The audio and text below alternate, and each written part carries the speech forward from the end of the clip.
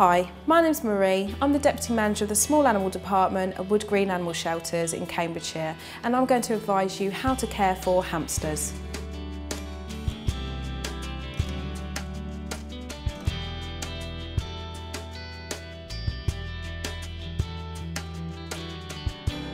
I'm going to tell you how to set up a hamster cage. First of all, you need to choose a suitable hamster cage for the species of hamster you're going for. Syrian hamsters may need a really large hamster cage with mesh on the top. Ideally aim for a small rat cage with small bars. They're very energetic and they need lots of space to move around in. A really great example for a Russian hamster is a large glass tank at around 3 feet in length. You've got 3 different glass levels here, so you can put different substrates on them. A really cool way of setting up a hamster cage is adding lots of fun enrichment. Things that are all around your house, children's toys are brilliant for hamsters. They offer all sorts of hidey areas and things for them to climb on. We've also got all sorts of tunnels in here, and you can use various house objects.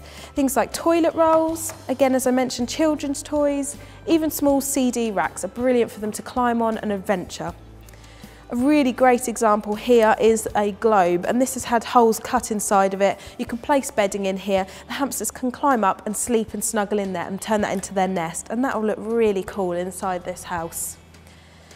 What you'll also need to do is make sure you choose the right suitable bedding. So you want to use chopped shredded paper on the base or Carefresh. These are the best 2 products that are safe against any skin issues and allergies. Don't use wood shavings. What you could do to make it really fun and interesting for them is add different variations on the levels. Here we've got chinchilla sand on this level, and you could also use organic soil on one side for them to dig around in. Hamsters love rummaging around in that, and you could scatter the food in there to make it interesting. You can also get all sorts of cool toys made from willow treats. You can get all sorts of nests as well. These are brilliant for hamsters to be able to sleep in, and they can chew them as well. There's many natural treats and toys on the market, so really fill up the enrichment and make it really fun and cool for them. In the wild, hamsters would be very active and they'd travel under tunnels, they'd be climbing on all sorts of things, so try and bear this in mind when you're setting up the enrichment and make it fun and interesting for them to be able to mimic what they would naturally do in the wild. And that's how to set up a really cool hamster cage.